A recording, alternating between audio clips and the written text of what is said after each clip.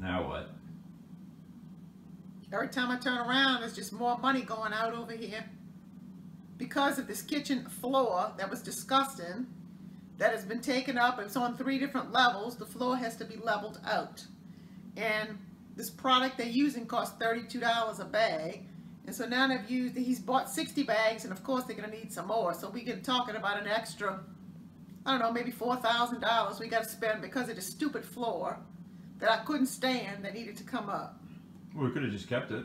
No, you couldn't. It was cracked in multiple places. I could have got a repair kit and fixed it. No, there was no repair kit for a 2-foot crack or 3-foot crack on the floor. Yeah, there was. I just never ordered it. The floor was disgusting. It was worn. It wasn't even level.